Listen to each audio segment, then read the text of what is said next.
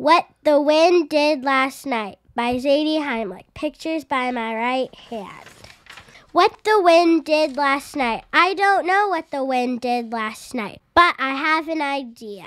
The wind went to urban air to ride the go-karts and the Skyrider.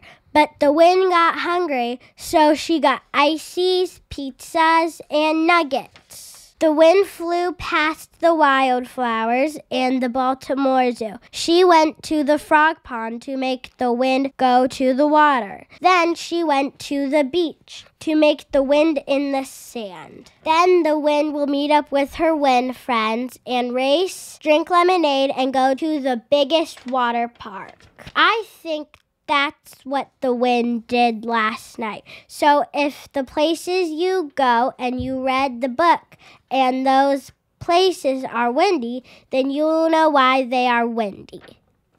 The end.